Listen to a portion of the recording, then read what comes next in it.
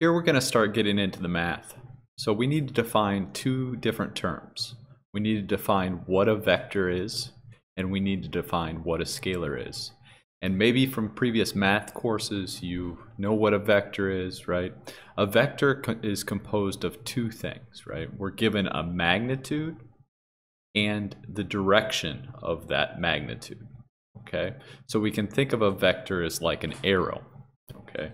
So for things that are represented by vectors, we have things like forces are represented by vectors because they have a magnitude and direction. Our acceleration, in addition to that, velocity is also a vector. Okay, so that is vectors. Now moving on to a scalar. A scalar is maybe a term you haven't heard before, but I assure you that you've dealt with them before. Okay. A scalar does not have a direction. It is just simply a magnitude or a value, okay?